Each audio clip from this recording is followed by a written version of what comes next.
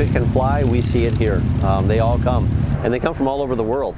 Our operations yesterday were 2,275, so that's right up there with what O'Hare does in a 24-hour period. We did that in half the time yesterday. Your first one's on final right now. Okay. But every one of them, including our rookie controllers, were journeyman controllers back in their home facility where they work year-round. So they're all journeyman controllers. They're all really, they're in that best of the best category.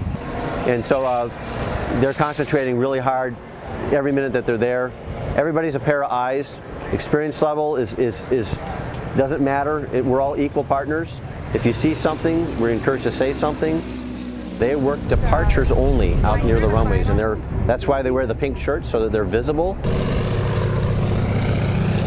So we're in the town of Fisk. We're located about 6 miles southwest of Wittman Regional Airport in Oshkosh. 2 approaching Fisk, one's low, one's high. The low one, we're going to go runway 9er. Are actually communicating with every pilot coming up this way, and we will balance the workload to the 2 main runways at Wittman Airport from here. 1825, welcome to the show.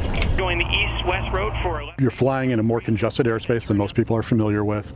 You're a lot closer to people than you're generally familiar with, and you need to be kind of on your game more than at other airports. For me, that's part of the fun of Oshkosh, is that it's one of the most fast-paced and demanding environments that you can ever fly into. So I really enjoy that challenge.